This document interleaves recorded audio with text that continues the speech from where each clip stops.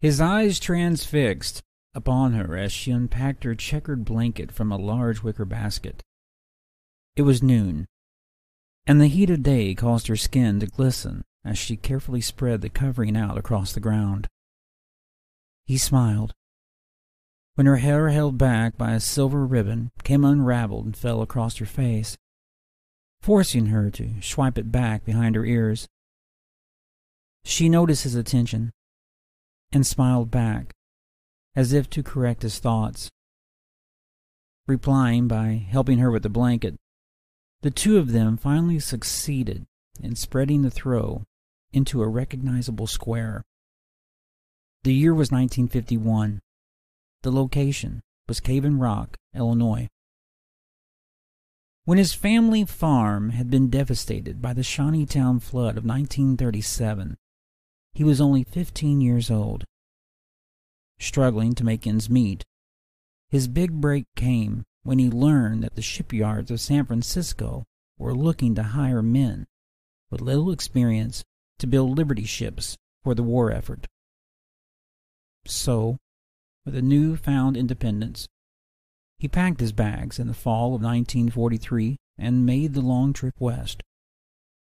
What he left behind, though, was a relationship that he thought would be long forgotten. But when he returned in the latter part of May, the 17-year-old girl he had left behind greeted him when he stepped off the bus. Now at age 29, he was back with money in his pocket and a new outlook on life, and the romance of his teenage years had returned to welcome him home. "It's nice to have you back," she said softly. "Yeah, it's great to be back," he replied. Reaching for a little aluminum box, she opened the lid and pulled out a small black bottle. "Soda?" she asked, holding it out to him. "Thanks." She popped off the top and handed the bottle to him. Placing it to his lips, he tipped back his head and took a long drink, leaving only a swallow behind. "You were thirsty." "I guess so," he said, turning his face away from her and looking out over the river. It was odd, he thought, to have her near again, to be having this picnic in the same place where they had played as children. As she laid out the food, a feeling of emptiness came over him. He knew he should be helping instead of taking in the scenery. "Here, let me help you with that." Reaching for the basket, he pulled it near him and grabbed hold of a pie tin wrapped in several layers of newspaper. Placing the tin in front of him, he began to remove the paper as a curious child would remove the paper from a Christmas present. "No, no," she said, waving her finger. "That's dessert." "What is it?" he asked. "Your favorite, or at least it used to be, custard pie." He smiled and carefully molded the paper back into shape. Looking once more into the basket, he eyed a large bowl with a lid. "Is this okay?" he asked, holding it up for her to see. "Yes, just set it down there." The lifting of the lid from the bowl revealed a cluster of white dumplings swimming in a murky broth. He plunged his finger into the liquid, retracted it to his mouth, and savored the flavor. That's good." "Don't do that, silly. Use a spoon," she demanded, laughing and shaking her head as she watched him obey her command. With his mouth boiling over with dumpling broth, she reached for a napkin and dabbed at his chin. "You know you're making a mess, don't you?" "Yes," he replied, with his mouth full of dumplings, "but it's a good mess." Watching him, it occurred to her that the boy she once knew was grown up. He had been in a part of the world that she could only imagine. Her only access to California was what she saw at the local theater, but the stars of Hollywood were no match for the pain and suffering inflicted by the war. When she received word from her friend Mary that he was coming back home, she nearly lost consciousness. Years had passed without hearing from him, and a prayer was lifted toward heaven, in which she thanked God for sparing his life. As the day moved along, they found themselves resting on the bank of the river under a sky of thick black clouds. The smell of fresh soil permeated the air, and the wind began to blow violently from the south. "It's going to rain soon," he said, turning his head to look at her. She looked stunned, but then she smiled. "I'm really glad you're home." As soon as she made the sobering comment, a loud clap of thunder echoed in the distance. "Come on, let's go to the cave," he said. Running for the blanket, they scrambled to gather up the items now laying precariously where they had left them. As they were cleaning up, heavy raindrops began to fall from the sky. A tree from atop the cliffs gave way, crashed to the ground, and caused her to be frightened. "Go to the cave," he shouted. "I'll take care of this." From the safety of the cave, she watched as a sheet of rain engulfed him, causing him to hasten his retreat. With a nearby lightning strike, he took his cue and ran to be with her. "Wow, that was close," he said, panting and rubbing his jeans. Before he knew it, she had climbed upon a little outstretching of rock. "Do you think it will last long?" she asked, with a look of concern on her face. "Nah," he replied. "Besides, if it does, we'll be safe in here. This old cave has seen more bad weather than you and I have ever witnessed." She moved in close to the wall. Here and there names of former visitors, which could hardly be made out, were carved into the rock's face. "Remember when we were kids?" she asked, "and we used to come down here after school?" "Yeah, those were good times." "It doesn't seem that long ago," she replied. "No, I guess it doesn't." "Do you believe those stories about this cave being haunted?" A smirk came across his face. "Yeah, I believe them. In fact, I know it is." "Oh, don't do that." "What? Don't scare me like that. Why?" "You didn't believe them?" he asked, poking her in the arm. "No, and you shouldn't either." "Well, believe what you want. But when I was 13, Billy Johnson and I came down here one night to search for fishing worms under the rocks. We were no more than 30 feet from the back when we heard the sound of men talking, and the only people in here was us." "Oh, stop it now. That's a lie. It's the truth. There were people talking back there." He lifted his arm and pointed toward the back of the cave. She looked and put her head down. Mixed with the sound of the falling rain, he could hear her crying. "Come on now. I'm just playing. There ain't no ghost in here." "It's not that," she said softly. "Then what is it?" "You don't know, do you?" "Know what?" "Sammy's dead, John. The war took him." Stunned, he plopped down beside her.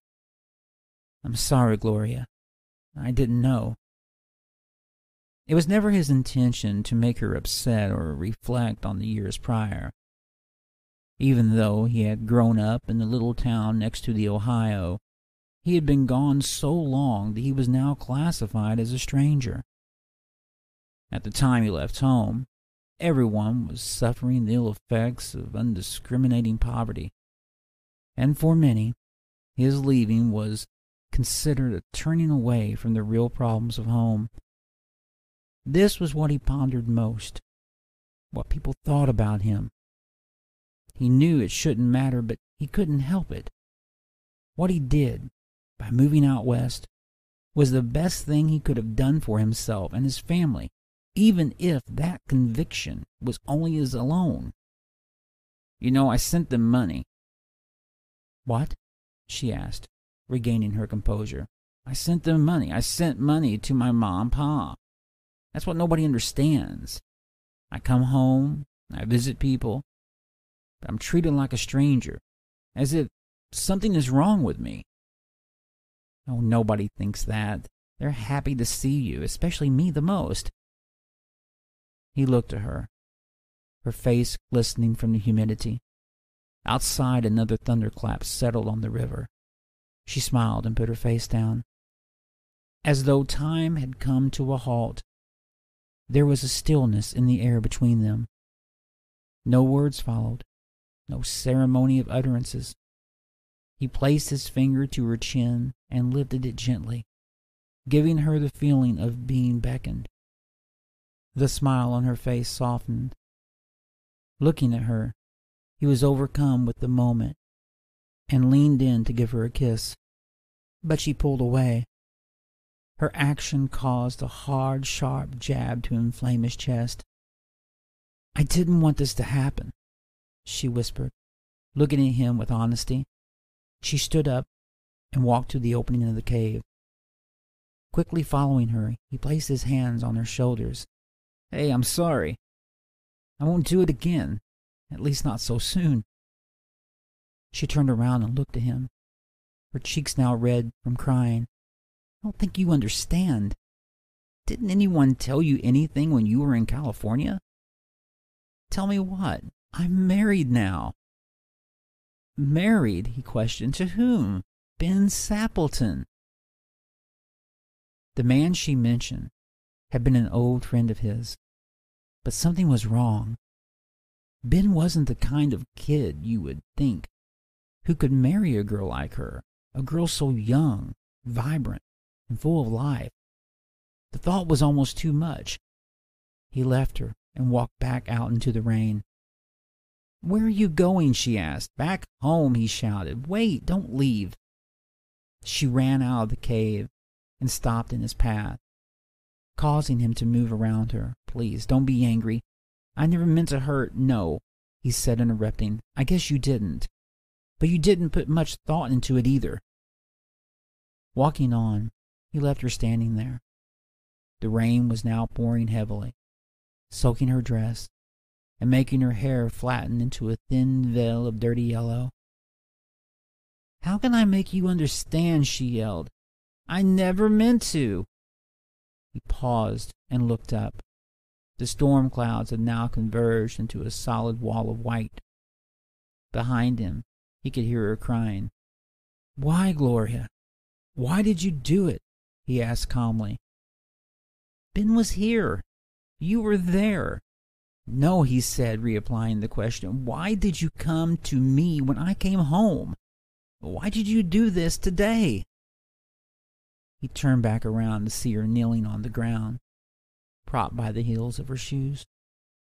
She pushed her hair back behind her neck and squeezed the water from her drenched locks.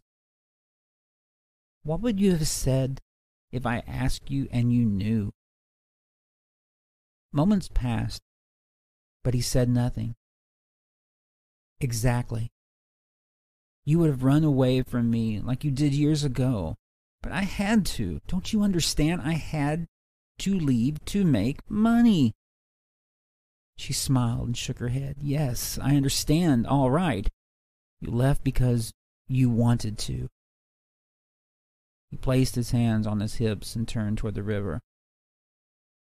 "Gloria, you have it all wrong. No," she shouted. "I don't have it all wrong. You have it all wrong. Do you know how bad I felt when you left? Do you know what it felt like to visit a neighbor's home? To hear a mother cry and moan because her son was killed in some tiny town thousands of miles away? And to see the men toiling in the fields alone, all the while knowing their sons were being slaughtered? Each time we had a knock on the door, I knew it was going to be news that you had left, gone to fight, never to return. But that's not why I left. I had to leave to make money." She stood up and ran to him. "Listen to me," she screamed. "Do you know how lucky you are? Go to the cemetery sometime, look at the little flags, stop by Betty Richardson's house and ask her about Samuel." "Samuel? What happened?" he questioned. A thin stream of fluid ran from her nose as he watched her gather up the basket. Clenching the handles tightly, she pushed him out of the way as she started toward home. "Hey, what about Samuel?" he asked again. "Go to the cemetery. Have a look for yourself," she replied. "See what you missed while you were gone to the big city." That night, he couldn't sleep. He paced the floor of his parents' home in search of solace, but it never came. His mind was racing with thoughts, mainly the one she had left with him. Morning finally came. Gathering up the courage, climbed into his father's truck at dawn and drove to the little cemetery on the outskirts of town. It wasn't a well-known cemetery, but it had 200 years of history resting within the shallows of its soil. Walking past the little wooden gate that separated the uncut grass from the cut, he made his way slowly past headstones that he hadn't seen in years. Names spoke out to him as he made his way to a small group of flags that stood in a far corner of the cemetery. Reaching the spot, he saw a wooden sign, created out of the love of a community that remembered its fallen. It read, "In the memory of our children, Bill Johnson, Sam Richardson, and Clyde Miller, may their dreams be answered as they spend this day with the Lord." Reading the words, he bowed his head, and all he could do was cry. The end. Back Home, written by Brooks Kohler, published by Brooks Kohler in 2022 for the purpose of adding the story to the Internet Archive, originally published in 2003 by Senior Views, a magazine based in Anna, Illinois.